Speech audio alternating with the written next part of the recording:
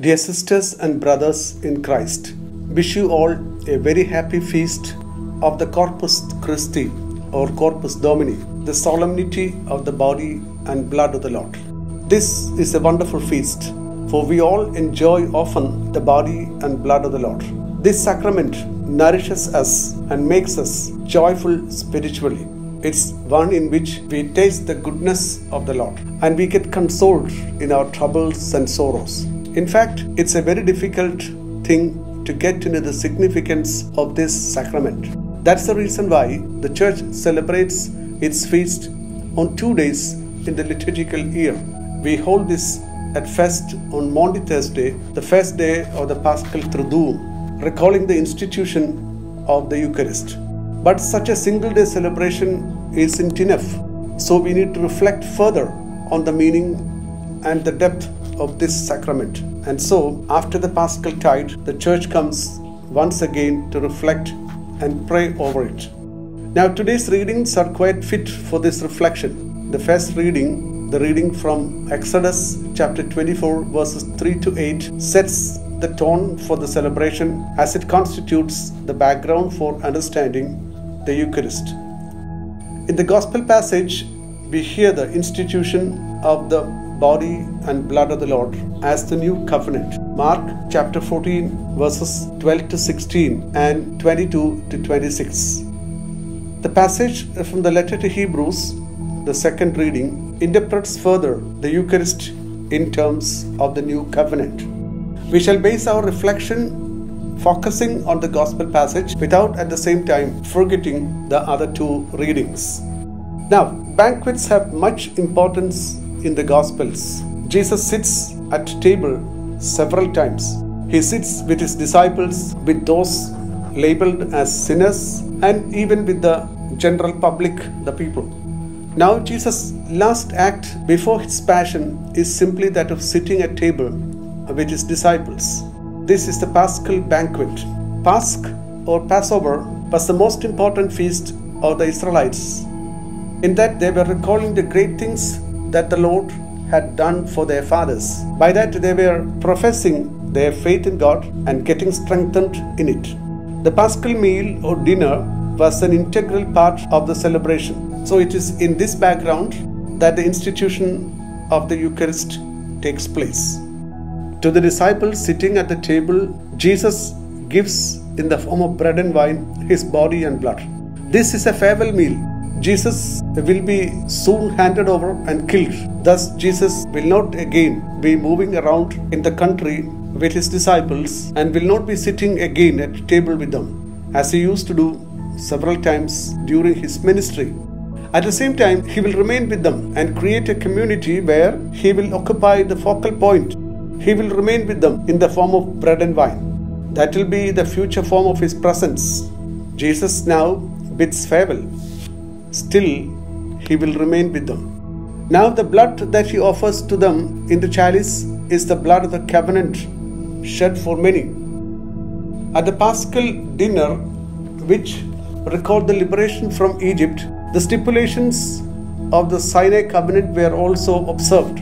That covenant was not one which was between equal partners.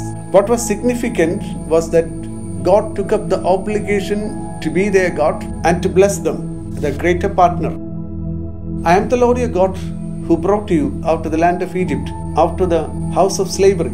So this partner is a greater partner, while the other partner is quite low. The people, the second partner, also took upon themselves the responsibility of observing the conditions of the covenant. That means the commandments.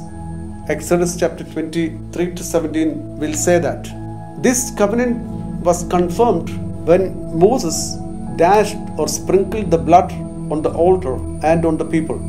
The sprinkling of the blood on the altar was a sign of the connection with God, and that of dashing or sprinkling over the people was a sign of their connection in the covenant.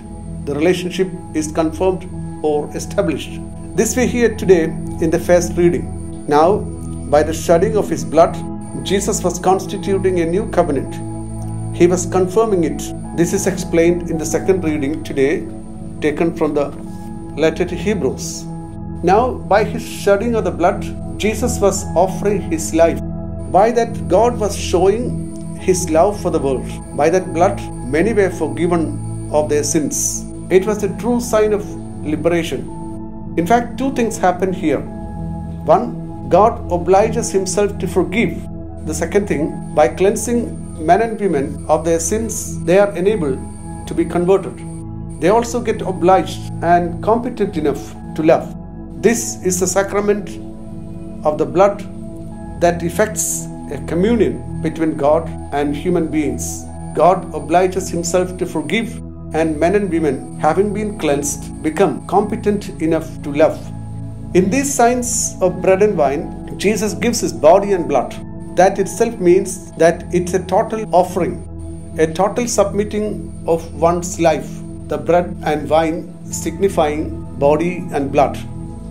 The real offering of Jesus took place, in fact, on the cross. It means that this is a sacrament of the crucified one. This calls for a similar offering or commitment from the part of the ones receiving this sacrament. They should also be becoming like the crucified one, ready to offer themselves fully in body and blood. Jesus offers bread and wine. Bread is a sign of our daily nutriment. Wine is a sign of festivity or joy. That means Jesus gives the nutriment required for our daily spiritual living, and even more by wine in the form of being joyful. That means it becomes a joyful giving. Therefore, any offering in response from our part should be something nourishing and joyful. This sacrament enables us to do so, the joy of self-giving. The penultimate line of today's gospel passage is also quite significant. Jesus says, "Truly, I tell you, I will never again drink of the fruit of the vine until that day when I drink it new in the kingdom of God." That is chapter 14, verse 25. Jesus has been with them till now, eating and drinking. From now on, he will not be with them in banquet as he was earlier, but he will be with them in the symbols of bread and wine. It will be an unseen presence, but that will have its climax when they will finally sit at table with him in the kingdom of God. That's what he says, "I will not drink of this, the fruit of the vine, until I sit at table in the kingdom of God."